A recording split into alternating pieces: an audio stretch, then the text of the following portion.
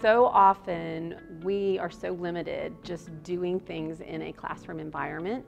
And with the students that we work with, we really emphasize authentic context. And to be able to come into an authentic context and basically plan it so that we get the procedures down and we get the experiences there so that they're able to get a taste of what happens in real world before they actually go out to real world is completely invaluable. I think this experience is so important because it gives students the opportunity to be with a real person. And students always ask, can we be with real people? And this gives that opportunity for them to actually work with a client, but it's also in a safe space.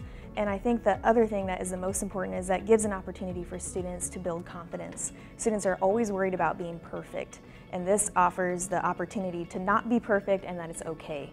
They're safe, they're in a good space, and they get to try out the things that we've done in class.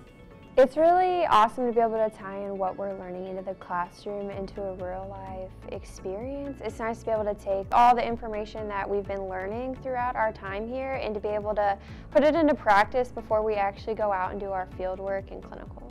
Having the opportunity to practice and get feedback in real time is so essential to becoming a better student and becoming a better practitioner as we move forward. It definitely challenges you to apply what you're learning in lectures because it's easy to be in class and then hearing examples from professors who have this real life experience and saying, oh yeah, I would do that, or of course that, that makes sense in the moment when you're in class and you have all of these materials and everybody with you for support.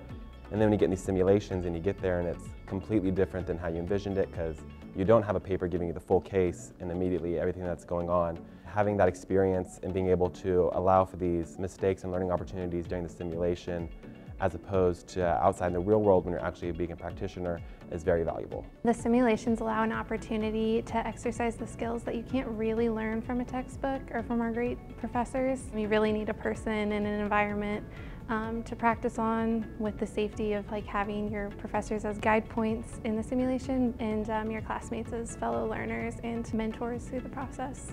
Collaborating with other people really gives you so many different perspectives as to how we can best do that for students, how we can provide them with the best experience. So the actress, other interprofessional collaboration, they all come together and it just sets up this beautiful experience for students. So it was amazing.